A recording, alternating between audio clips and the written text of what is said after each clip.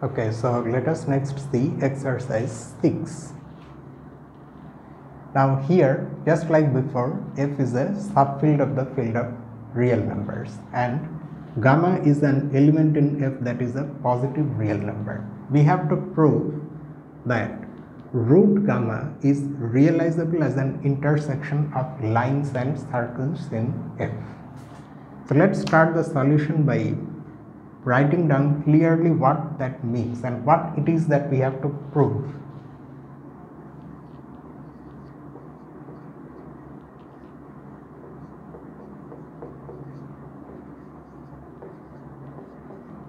We need to prove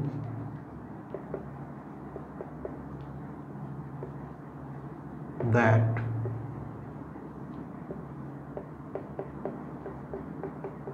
any point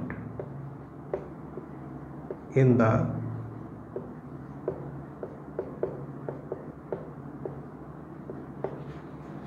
plane of this extension of f obtained by adjoining root gamma to f is a point of intersection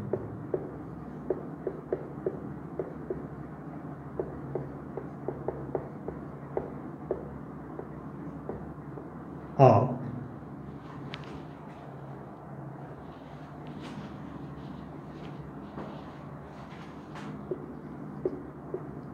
a line in f and a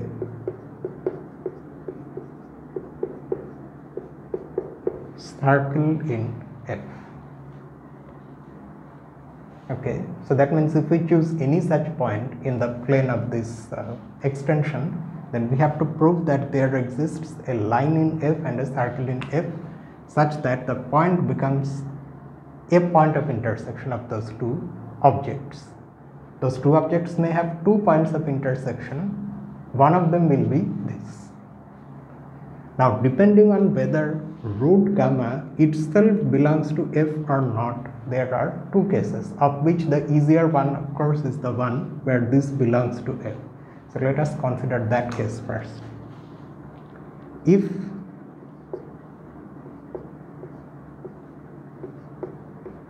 square root of gamma belongs to f,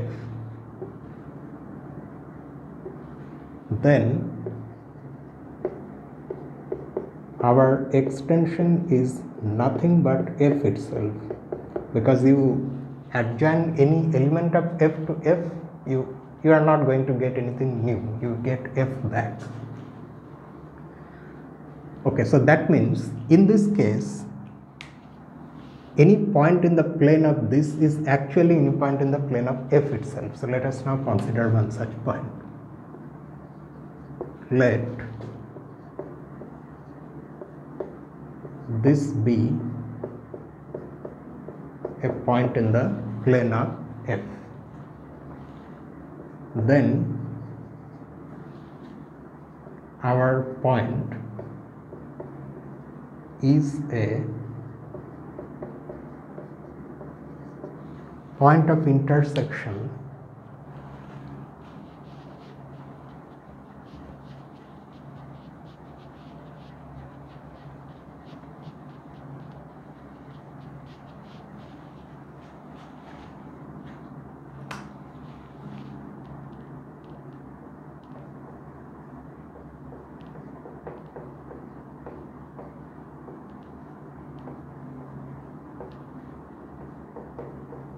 of the line x equal to alpha in f and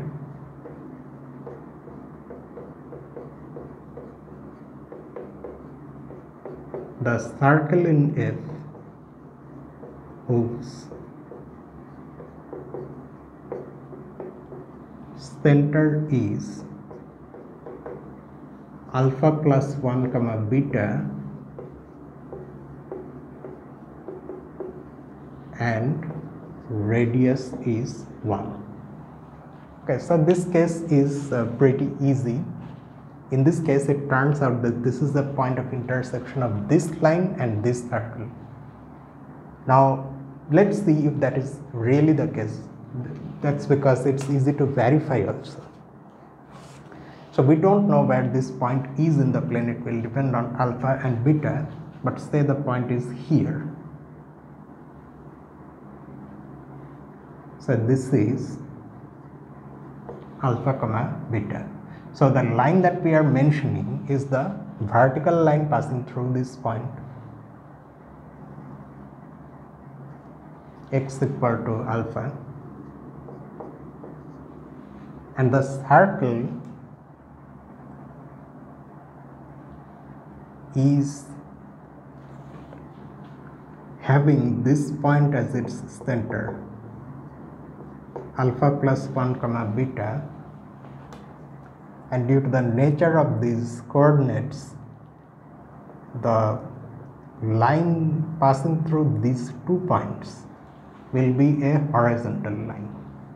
So you can understand that if we are talking about this as the center and its radius is 1, because the 2 points are at a distance 1 from each other, so the circle will be something like this. So this line is actually a tangent to the circle at this point. So that means the point after all becomes a point of intersection of this line and the circle. But are these actually lines and circles in F? That also needs to be verified. We know that for that to happen, the line, for example, should have an equation in which the numbers are coming from F. The coefficient of x is of course 1, which is in F, that is already known. But alpha is also in F because it is being chosen from F. Alpha and beta are both in F, and because of that, the center also has coordinates which are coming from F, and the radius 1 is also an element in F. So just like the line, the circle is also a circle in F. So this is our first case. Now let's consider the second case in which root of gamma is not in F.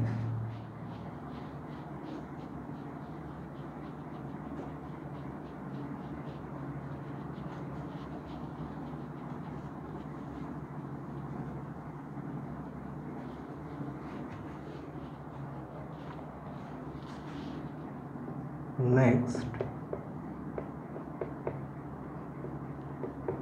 let root gamma be not in F. Now here also in the plane of F root gamma we have to consider a point, but now the point itself will look somewhat complicated.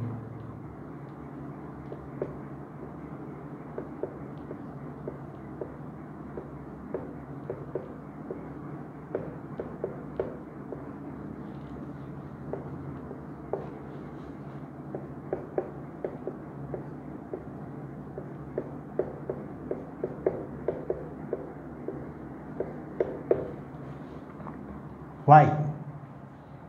Well, that's because the general element of this extension looks like this. And do you ever think why that is the case? I mean, why is it that all the elements in this look like this? That's because this is a basis for this vector space over F. It's a two-dimensional extension. That's why every element in this is a linear combination of these basis elements, which is why the components alpha and beta themselves are coming from F. Just like before also we had alpha and beta coming from F, here also alpha, beta, alpha prime, beta prime, these are coming from F, and in fact we are now going to mention that. Then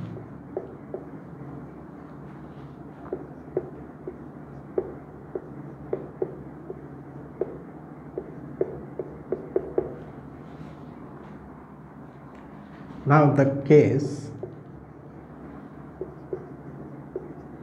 where beta and beta prime are both 0 has already been considered here in that other, in fact that is the other case. has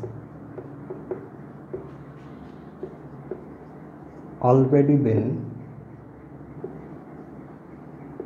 handled, so we assume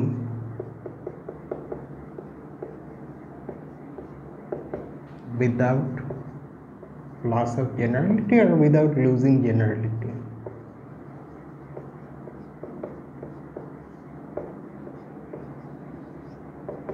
That beta is non-zero, say.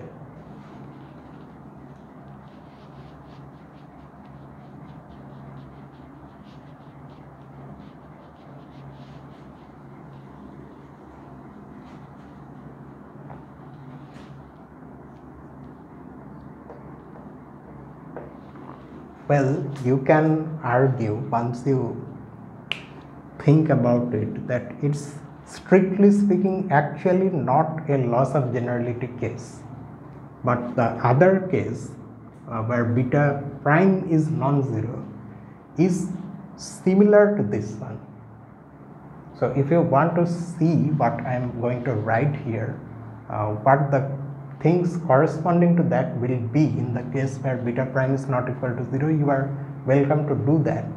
Maybe my choice of words here is not very good, but you understand that the other case can be similarly handled. In fact, that's what I should have written, but let's just forget about language. Let's see the actual thing. Okay, then here also it turns out that our point is a point of intersection of a line in F and a circle in F. But now the things are going to be more complicated. One can verify, and that one is U, that our point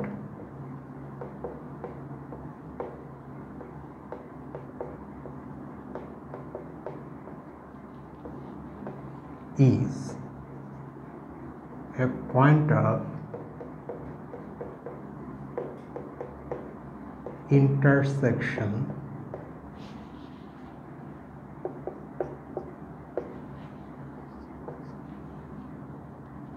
bugs have entered. Anyway, point of intersection of the line. So this is a straight line, beta prime x minus beta y plus alpha prime beta minus alpha beta prime equal to 0, and the circle x square plus y square plus dx plus f equal to 0 in F, where now we need to say what d and f are.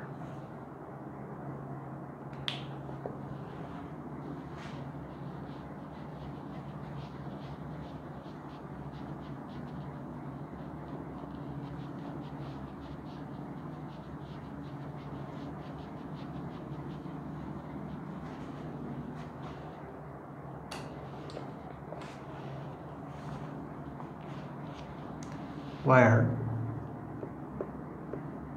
d is defined to be minus 2 alpha minus 2 times alpha prime beta prime divided by beta, and f is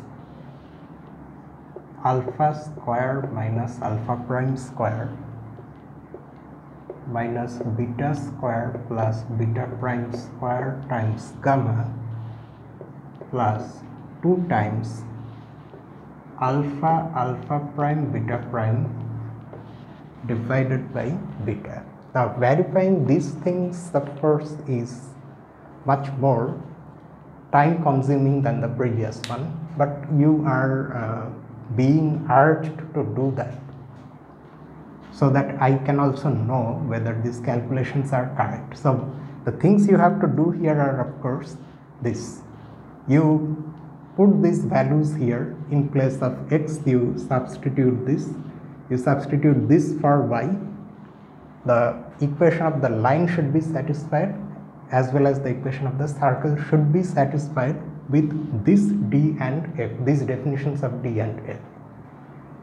But you can almost immediately see why is it that the line and circle, just like before, are still objects in f with their usual meaning.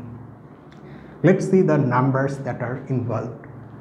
Beta prime, beta, alpha, alpha prime, these are already coming from f, we have seen. So beta prime minus beta and this object, this number, they are in f because f is a field. Similarly here d is also in f. Note that the fact that beta is non-zero, which is what we assumed without loss of generality, I was saying, has been used here because we have divided by beta. There is no problem with d. We can immediately see that the ingredients in defining d are coming from f with beta not equal to 0, and the fact that f is a field, all these things imply that d belongs to f. In f also almost everything is coming from f. But what about gamma? Do not forget that gamma itself is also coming from f. So just like df is also in capital F. So the circle is also a circle in f. Okay, so you just need to verify that this satisfies both the equations. So that is the solution.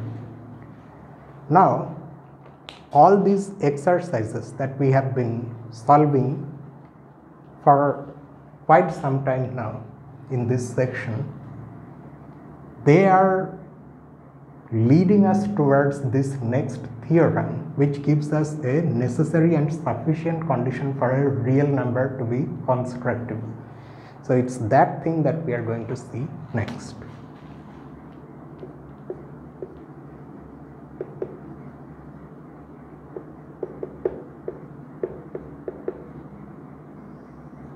The theorem is very important, and even more important are its corollaries, which we won't see today but in the next update. The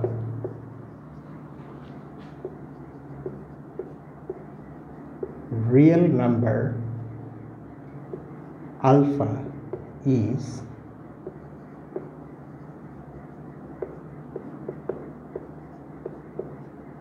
constructible if and only if we can find a finite number of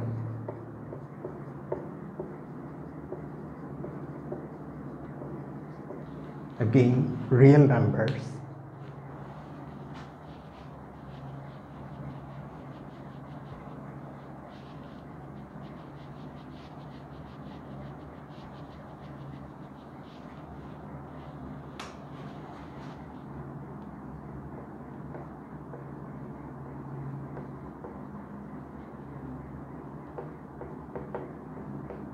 lambda 1, lambda 2, etc., lambda n, such that these conditions are true. The square of lambda 1 belongs to f0 or f0, which we know is nothing but the field of rational numbers. And number 2, the square of lambda I belongs to this extension of f0 obtained by adjoining the previous lambdas.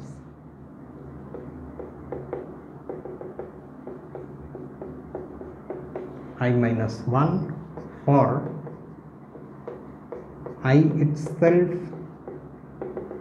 varying from 1 through n, such that it's not over yet, because these are some conditions that involve only the lambda i's. But what about alpha?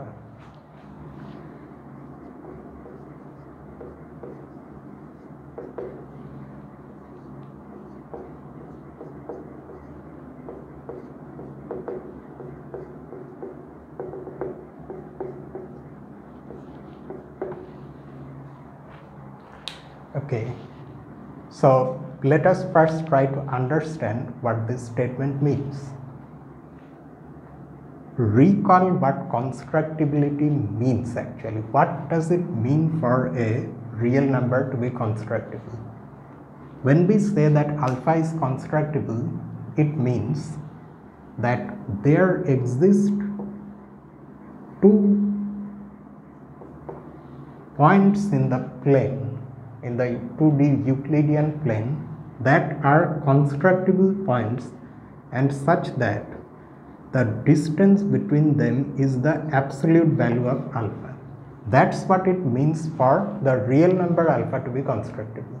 So what we are saying here is that such a real number is constructible if and only if we can find finitely many real numbers satisfying these conditions, such that alpha belongs to this. So what are these conditions? The conditions go in a what can I say, a recursive manner like this.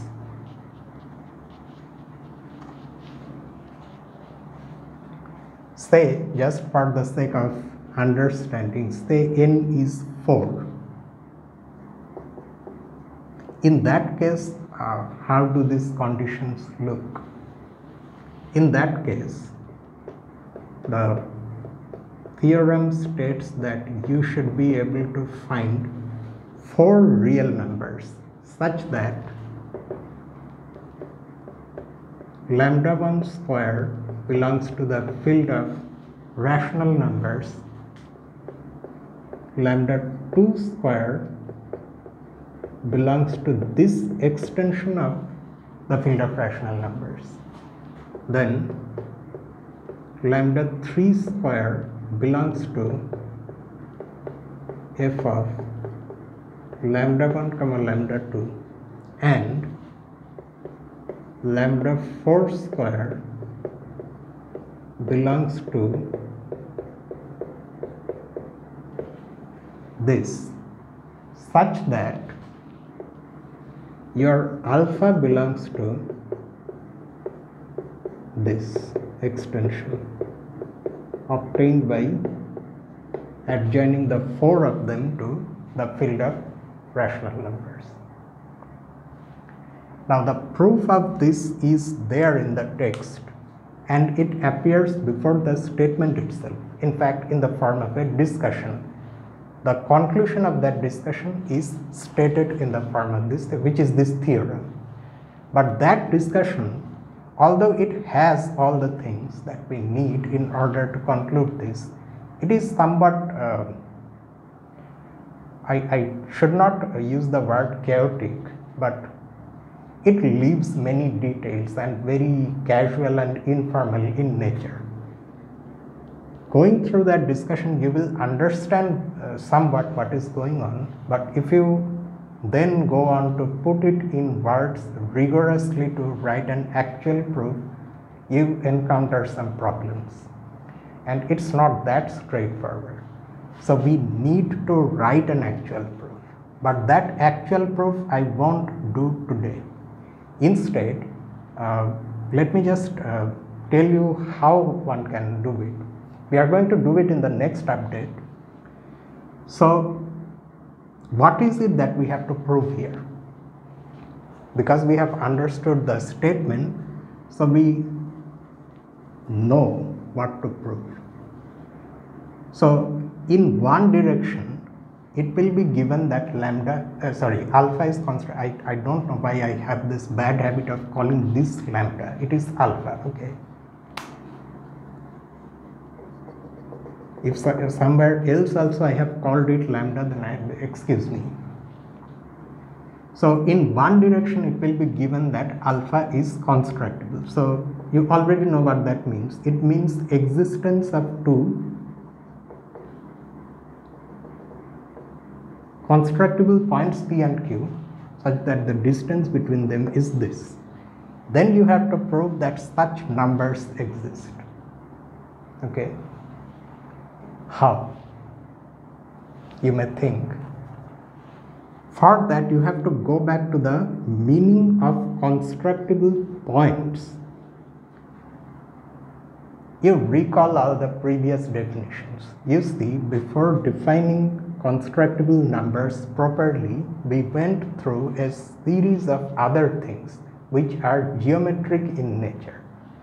We also properly defined the three types of compass and straightedge operations that are allowed.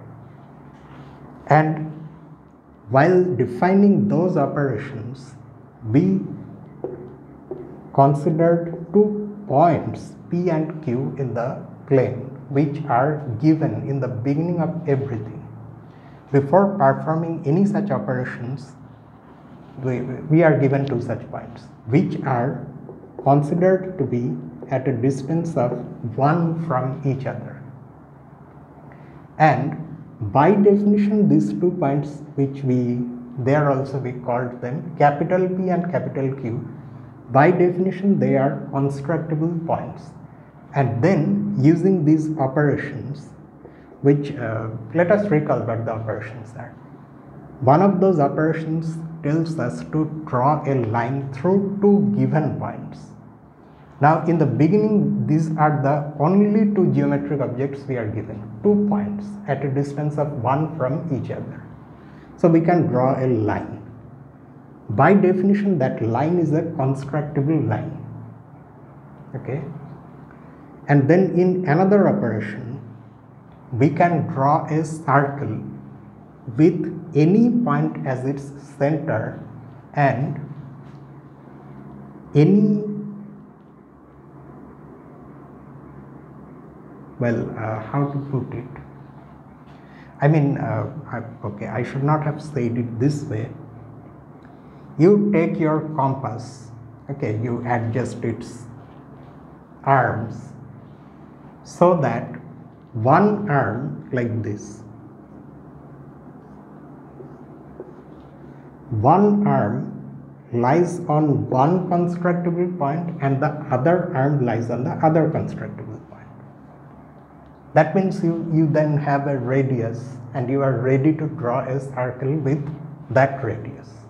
You put that compass with that much separation between those 2 ends.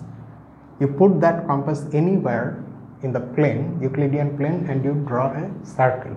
So you can do that. So that is the second operation, and the resulting circle is defined to be a constructible circle.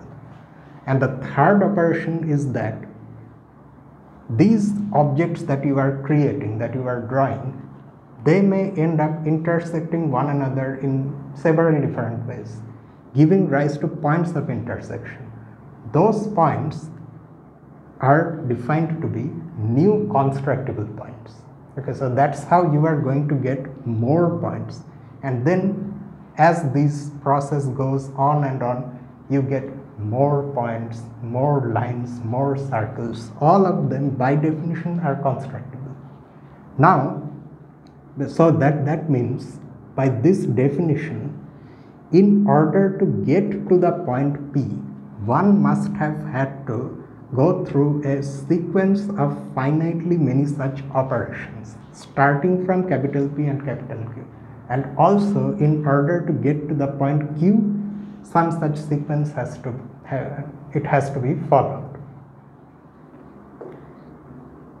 and that sequence gives rise to these numbers. We will see exactly how. And in all these things, the exercises that we have so far solved in this section, that is, we have solved 6 of them by now. No, one of them says, say, you have a line a line in F, then the numbers arising in its equation, the numbers appearing in its equation must come from F, that is 1. Then we have already seen that when a line and a circle in the plane of F intersect, then they intersect at a point which is either in the plane of F or in the plane of some quadratic extension of F. So in those quadratic extension, that is, say you have a line and a circle, both are in the plane of F. These points of intersection are going to lie in the plane of either F or in the plane of something like this. These gammas are eventually going to end up as squares of these lambdas. That's how the lambdas are going to appear out of these processes. Okay, so that is one direction. And in the other direction, you will be given the lambdas, you will have to prove that alpha is constructible. So that means lambdas are given means such a process is given.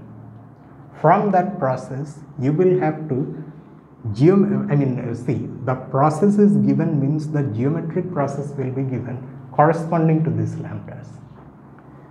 Based on that, we will have to show that two such constructible points exist such that the distance between them is absolute value of alpha.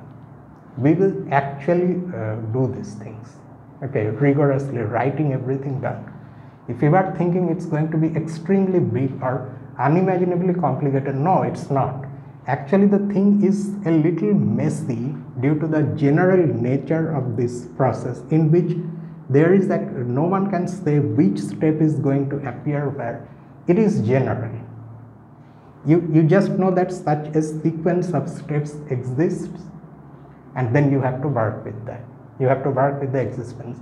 So that's why things get a little messy.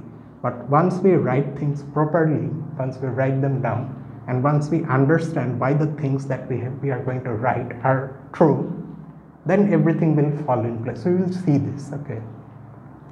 Now, after completing the proof of this, you will have the theorem, and then the theorem itself, although it gives us a necessary and sufficient condition for constructibility of a real number, the theorem itself is not of much use, but it has two corollaries which are far more important than the theorem itself. So we will see all these things. So let me end the video here itself, and we will see in the next field theory update. Tomorrow, of course, we have our usual solving of exercises, and tomorrow we are again going to solve exercises from group exercises from Gallian. So see you tomorrow with that. Until then, this is me, Lucifer, from a mathematical room. Have a nice night.